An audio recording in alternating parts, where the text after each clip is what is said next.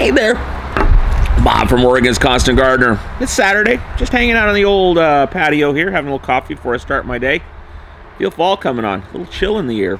What are you up to today? Let me know in the comments. Anyway, the reason I'm here is because during the week we usually do, you know, just the 5 shows, but this week Mark Ervin stopped by unexpectedly. He was, you probably saw him on Wednesday on the show, did the spare bedroom garden thing, but Mark is a fascinating guy.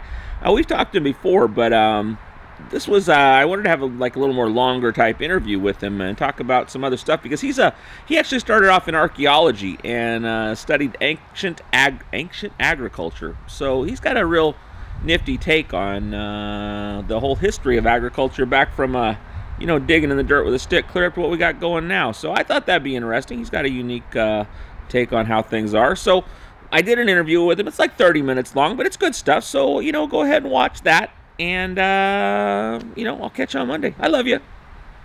Hey there, Bob from Oregon's Constant Gardener.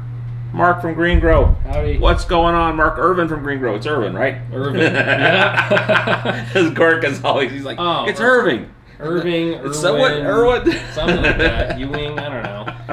It's everything. All right, so I guess the thing I wanted to talk to you about is you, well, tell us your background, but the thing I was saying is that you've studied ancient agriculture through being an archaeologist. Is how you kind of got started, and then kind of turned you around. So just briefly, what is that background? How did that all go? Yeah, well, studied University of California in Santa Barbara, studied agricultural, archaeology and then ancient agricultural practices through archaeology and cultural anthropology. So kind of a mixture of the two, and how ancient cultures approached the concept of agriculture is really more what it is, what I studied, and that was my focus in archaeology. So yeah, so that's why I've been curious about this. Maybe other people are, maybe just me. But did people start eating meat, do you think? And then, you know, I mean, we don't know, right? We don't know what happened back then. But you have some theories. You probably have some theories. What are your theories? Do you think people started eating meat first or vegetables? Well, I think that the first people that occupied land were hunter-gatherers. So they're going to be foraging for food. They're going to be hunting to kill animals, but that was only a small part of their diet. They would be foraging for nuts and berries and tubers and vegetables, you know, opportunistically. Right? I gotcha. You're out hunting, you see a berry tree. I could use a little break. Yeah, and typically, you know, you had 2 subsets. You had in the groups, you had the hunters and you had the gatherers, and sometimes they would opportunistically do both depending on what they saw. So you know, you had, you know, typically back then you had women that would go out and they'd look for tubers. They were really specialized in how they knew what to look for. It was kind of training, you know. I gotcha. And so they go out getting tubers, and if they found a certain type of a protein insect that they would eat, or like a snake or whatever they could capture that would help the whole group, the whole clan, the whole tribe, they would do that. And then the hunters, of course, if they're holed up in a berry patch trying to hunt, you know, a bison or, you know, something like that, of course they're going to have somebody collecting the berries right there. You know, they're opportunistic. But I think what happened is that the question is that when did agriculture start becoming the norm and hunter-gathering stop becoming the norm, and why did that happen?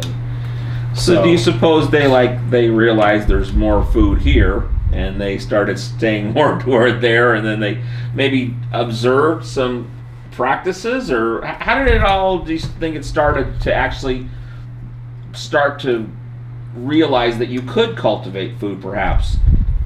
Well, obviously these are all theories, so I don't want anyone yelling at me on Instagram or Twitter, but basically what we've studied, a couple different ideas.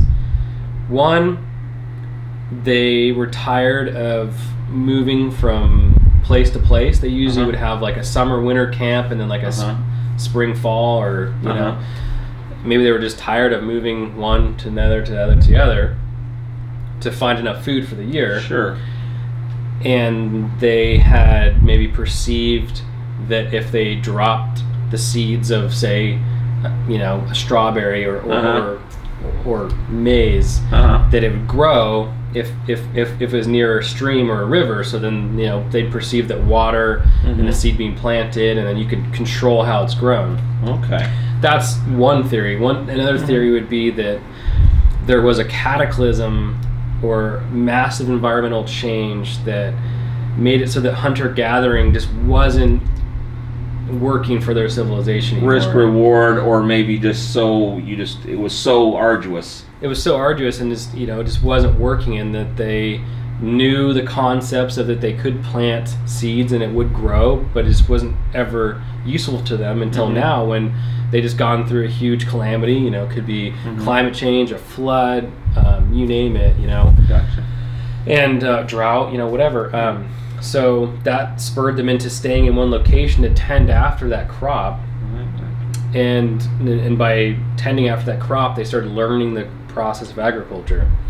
Now, the other theory, which is, you know, again, people don't really want to talk about very often, is that there might have been a much more advanced civilization that taught them techniques of agriculture and city building and things like that. So they were hunter-gatherers, and they were foraging and traveling for long enough periods of time that they ran into a more sophisticated civilization, or maybe even a civilization that passed through the solar system, that came here for a number of years, 100 years, 1,000 years, and then took off. But in many cases, we think that there might have been just a more advanced, a tremendously more advanced human population that may have been wiped out. So a lost civilization, or a transient civilization that came through. Yes. And that we see no evidence of them.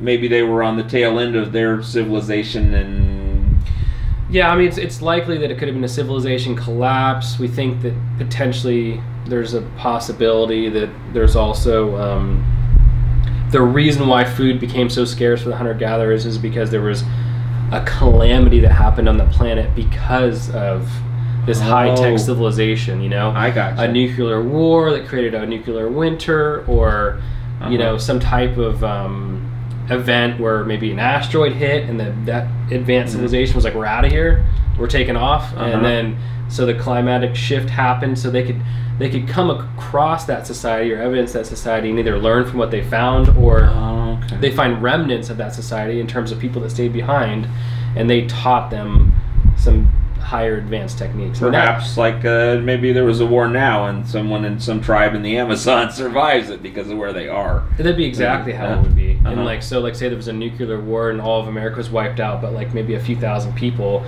and the people from an indigenous population somewhere in the rainforest that had never made contact with us, and then we showed them some of our ways. I mean, a lot of people don't like that theory because it goes out of their comfort zone. Sure.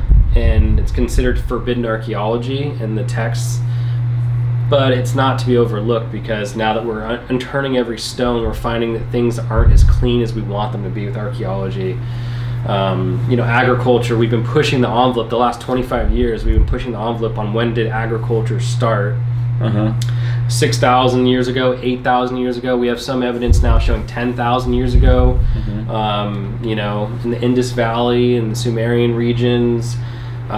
We have some spots in Central and Southern America that show that there were some types of early forms of agriculture. So the more we learn, the more we can see that it's like, you know, how long people have been in America. It seemed like it was, well, it's a few thousand years, well, it's 6,000 years, well, it's 16,000 years. It's we find more evidence that yeah. So, but as far as like that, it was some sort of advanced culture that passed that down, that's either lost or transitory. Is there any evidence beyond logic and conjecture that that's what happened?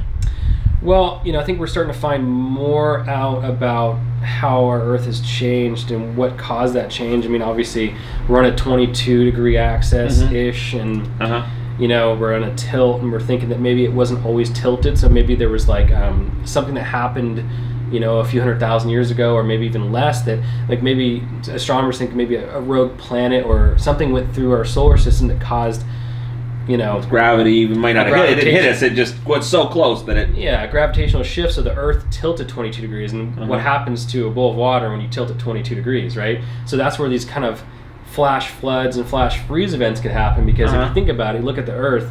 We're Antarctica is right now, it's towards the bottom, not all the way, but towards the bottom. Yeah. If you tilted that 22.5 degrees this way, it's a lot of Antarctica is in a temperate zone that could grow agriculture. Well, is it more logical that our planet would be straight up 90 degrees to the sun?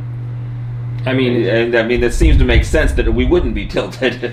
Yeah, I mean, I don't think that we had always been tilted. I think there was a different, we had totally different epochs throughout the last couple million years, of like times when there was so much CO2 in the atmosphere that dandelions were 20 feet tall, So like we talk about global warming, well, we've had global warming happen to this planet over and over again in the last millions of years, you know? But what caused this sudden climactic change where everyone stopped everyone didn't stop, but everyone started taking a hard look at hunter-gathering lifestyles, and that's when we saw civilization pop out, like between 10 to 12,000 years ago at least. And we think it could have gone a little bit further back, but every culture has a oral tradition of a massive flood or climactic thing that happened, like the sky shook and then bad things happened, or the sky shook and then the water rose really high, or the sky shook and then we had to move to a different continent, basically. So, I think my personal theory from all my studying is that maybe Antarctica was once an area where agriculture may have started. Maybe it could have been 25 to 50,000 years ago, and there was a more advanced human culture there, and that they were just Pompeii'd. You know what I mean? And they were Pompeii'd in the way that Pompeii was, everyone was covered instantly in ash, right? And flash frozen, right? Antarctica has 1 mile to 2 miles thick of ice on it, which it doesn't have that all over it, but it has it in an area where you're like, what the heck? What happened? It hasn't snowed this much in that amount of time. There's not enough. Yeah. So what we think is maybe the Earth tilted, it caused a flood regionally in many parts of the world, if not the whole world. And filled then in valleys completely, or they were glacial, or some sort of. And it also caused the sunlight to not be able to shine very well for a number of years, and it froze the water on top of Antarctica. So you may have had cultures or an advanced culture down there that was doing agriculture, and when this massive event happened, most of them were probably wiped out, or they're flash frozen, or all that ice. We don't know, maybe. And then they went. The survivors went to like the regions of the world where we believe that agriculture and civilization arose from, because all of a sudden it's just like in human geologic time, it's just like overnight, within 100 years, these people had agriculture, or they had systems in place, like sewer systems, and and streets, much more than just row crops. It was and so the Egyptians had some of that going on. The Phoenicians were a precursor to the Egyptians. You had Sumer, the Indus Valley, those regions, and if you think about it, you're getting away from Antarctica as fast as possible in a boat or whatever you had. You can, and you're going to go to an area that was exactly a similar climate or a temperate climate, and when people believe that within the last 20,000 years, the Egyptian valleys there and really northern Africa used to be more of a grassland savanna. Okay, sure. So there's a lot of evidence to prove that. So we believe that that's where they would have gone, and Indus and Sumer and places like that, and or they just discovered those agricultural techniques over time and place. But those are the areas where it started, and those are the areas where they finally settled down and built city structures, built townships, built society around agriculture. Agriculture was the cornerstone of society in those days. So, because we have hunter-gatherers still. They're the lions, tigers, and bears. And you see them, and most of their time is conserving energy.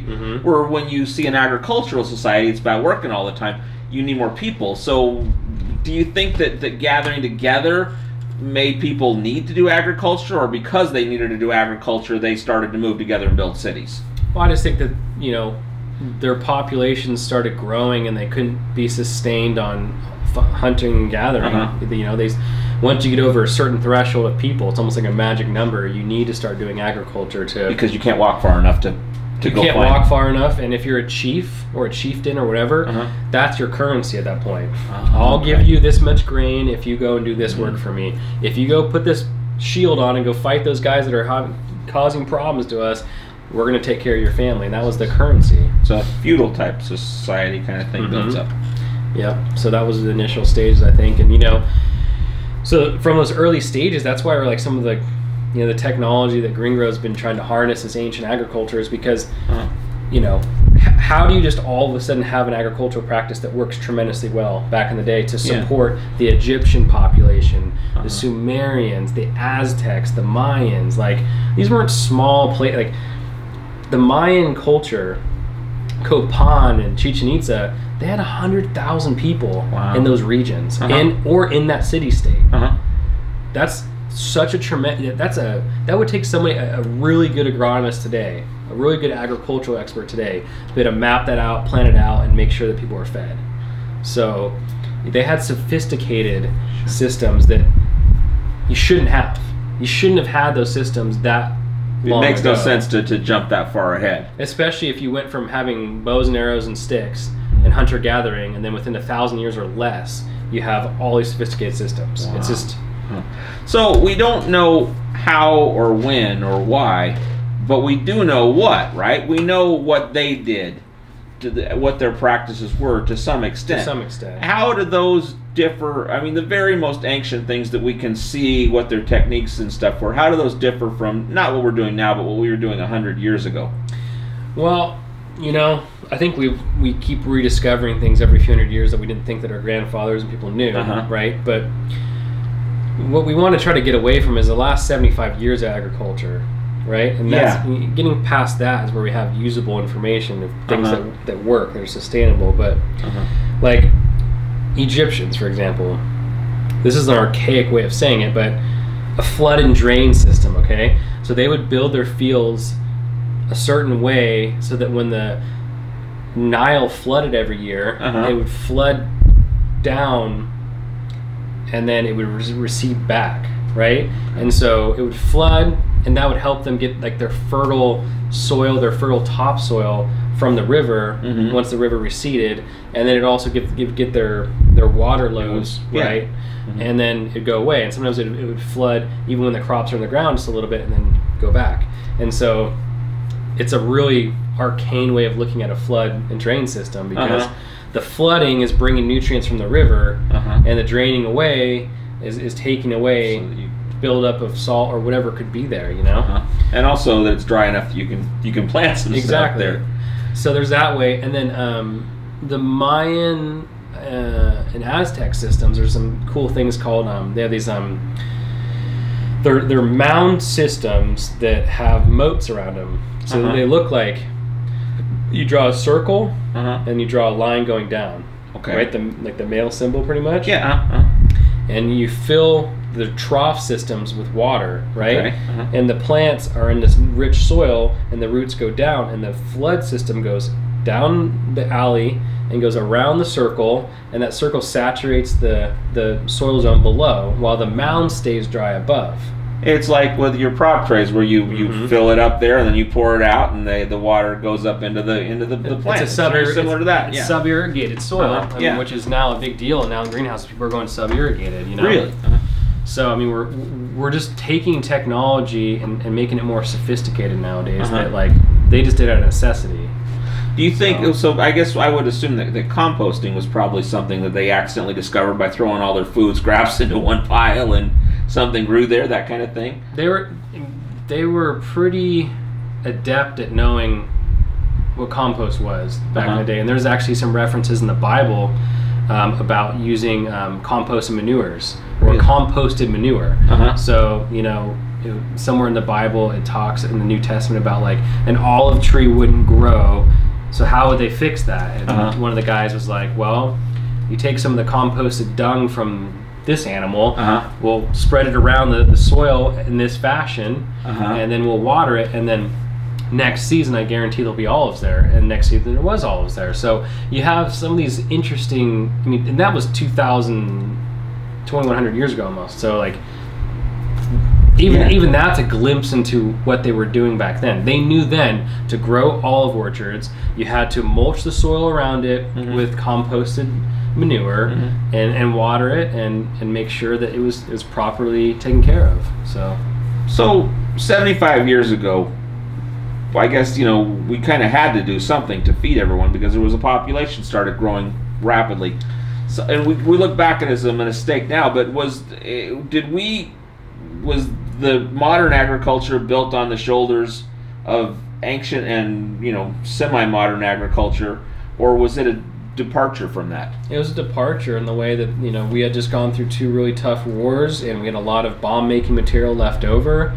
A lot of the bomb-making material, ammonium nitrate, you know, calcium nitrate, and a bunch of other crap, you know. And, you know, that went into feeding the soil, feeding the plants. It's a liquid, it's a powder, it can go down your irrigation lines. The farmers don't have to amend each row, they don't have to do this and that. It's less work, you know. And it worked, you know. You hit your plant with ammonium nitrate, it goes nuts. It goes. I mean, it goes nuts. So you know, we had a huge departure around the World War II era into liquid synthetic fertilizers. And the problem was it solved a solution of being able to stabilize the population and grow a lot faster.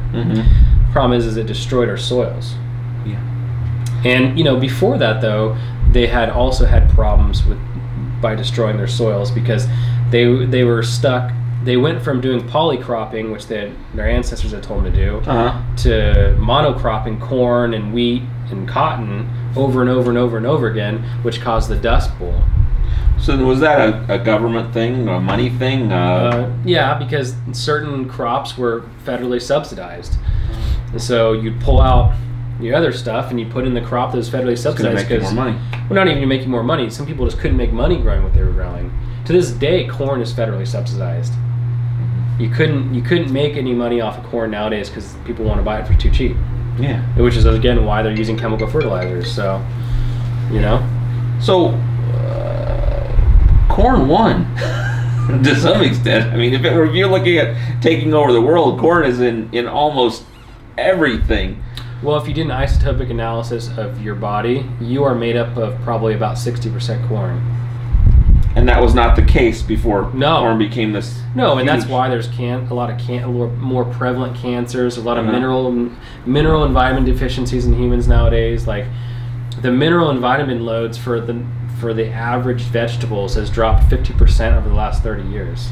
Wow. So, and that they're probably another 50% before that. So, what do you attribute that? Just the synthetic fertilizers? Yeah, practices, tilling, these sorts of things too, as well. Or? You kill the soils. So before there was a whole biological process in the soil. They would dissolve the minerals, feed it to the plant. As well as putting dung and manure and stuff down like the farmers would do, putting down compost, which is biologically active. So all those things would get the plant properly mineralized, right? So a lot of companies now are trying to remineralize the earth because our agricultural areas are stripped of the minerals. They're just kind of like a nutrient sand, right? They're just your plant. If you go to all the grape fields and like the stuff in the Central Valley, it's literally just like this fluffy sand material, and you just plant in it and irrigate your liquid synthetics, and there you go. There's your almonds, there's your grapes, there's your whatever. You're hydroponically growing it in soil, basically. Yeah. You have an inert substrate that you're growing in. Yeah. Wow. So, do you see things have changed over the last 10 years? Are we making any progress? I think people are a lot more conscious of growing organically, but they don't know what that means. I think organic's a buzzword. I think that people go to the local specialty food store where they sell organic produce, and they just buy it because it says organic on it. They don't know why it's organic or what makes it organic. That's an education piece that we need to start talking about. And then I think that if you talk to anyone from Big Ag, they're just like, organics is a waste of time. It's not cost effective. If you want us to move towards organics, we can do that right now, but your food costs are going to go up.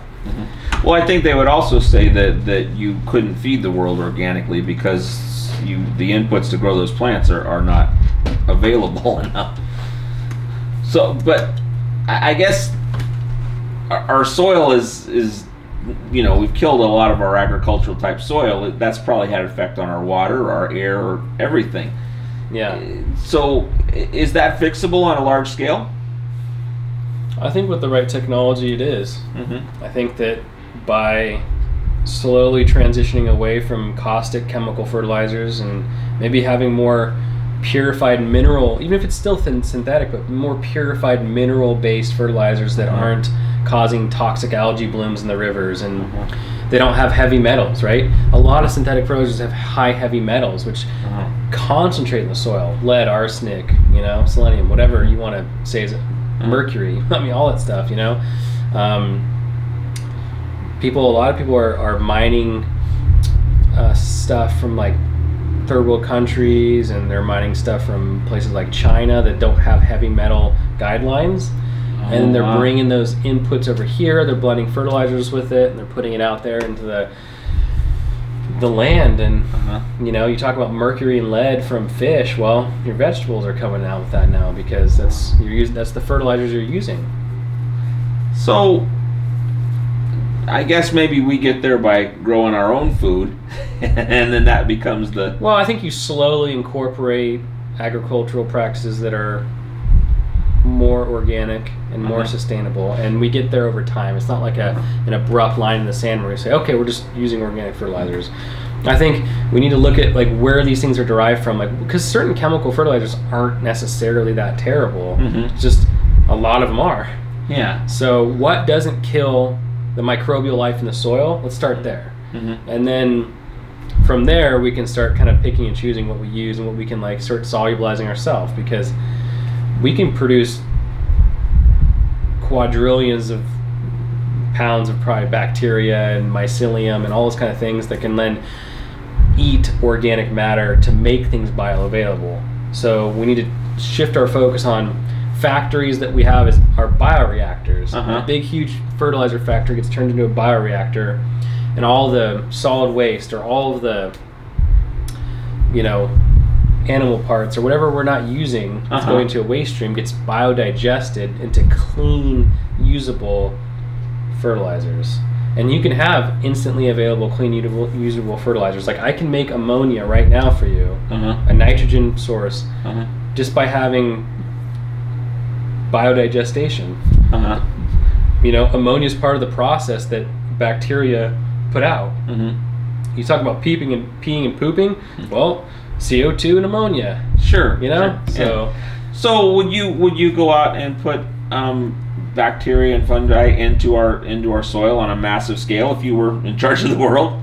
Is that what it is? I think that would help just basically relaunching the bioavailable bacteria and mycelium cycles in the soil would help. And then I would probably want to look at our waste streams and how we can make sure that we use our waste streams properly to compost in the fields, and to you have all these like animal feedlots and these like places where like steer manure is and horse manure and chicken manure and stuff like that, and it's like if you could have a way to clean that stuff up and then amend it into the fields on a larger scale, you'd start bringing a carbon cycle back to the soil, which is what we're lacking. And the carbon cycle's stopped, and that's what we need to start back up again. So biochars are a great example. So like the right amount of biochar that's been inoculated, with compost or whatever else, that'd be a great way to start getting the soil back to life again, and then making sure that we're not hitting it with things that continually kill the micropopulation. So I would assume that if we were just all gone tomorrow, there were no more people, that the Great Plains would soon grass over, and then the forest would come back and it would go through. What are we doing through our practices that keep that from happening? Well, we're spraying a lot of chemicals. We're Roundup. I mean, a lot of people are using that all over their properties, and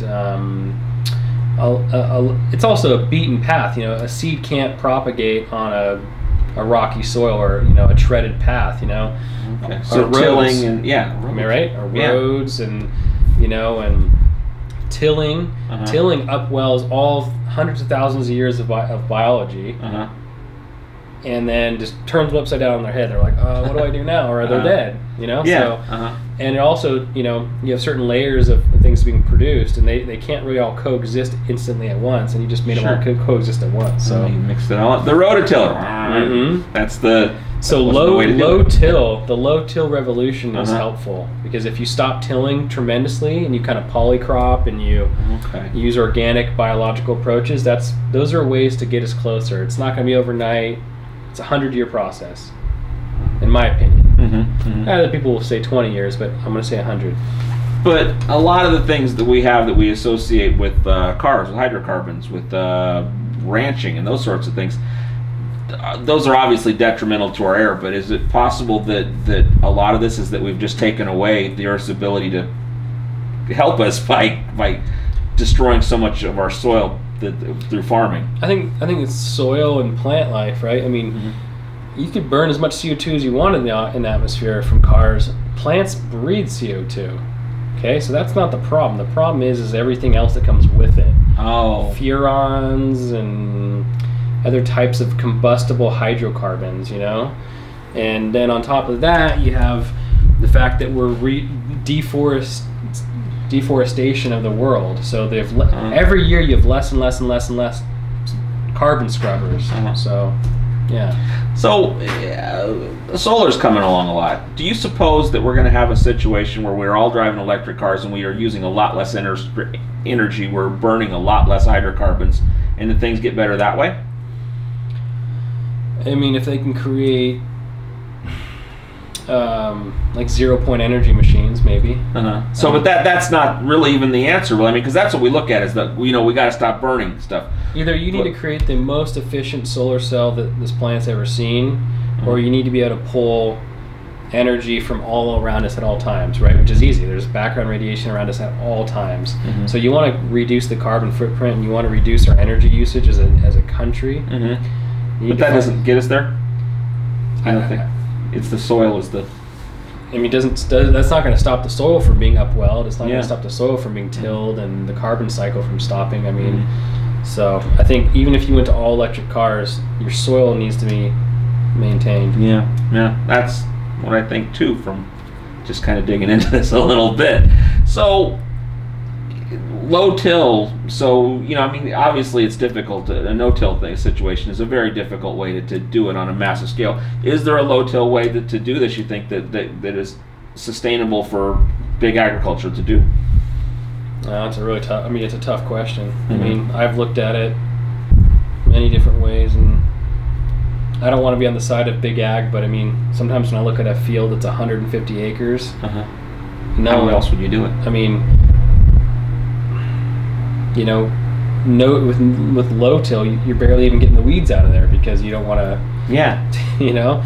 So I think there's probably someone out there smart enough to figure it out, and we'll get there soon. But for right now, low till is tough to do for sustaining the population, because you want to keep your aisleways clear of weed seeds and weeds that are growing, and pathogenic insects that might hang out in the weeds, and there's a lot going on. I mean, so large scale ag, I mean, they're polycropping, you know what I mean? That's just the way it is. If they're going to make it successful. Right now, most ag is monocropping, where they have 200 acres of just corn and 200 acres of just tomatoes and 200 acres of, you know? So do you see your place in this whole thing to create a movement on a small scale that makes it seem obvious to everyone someday that this is, well, how we have to do it? Yeah, I mean, I'd like to just influence the family unit first, and to say, hey, from a family perspective, you guys can do this in your backyard or in a spare bedroom or somewhere that you have, or your neighbor's house, you know, if you don't have the space. But like, I can't affect the change of $100 billion a year ag corporation.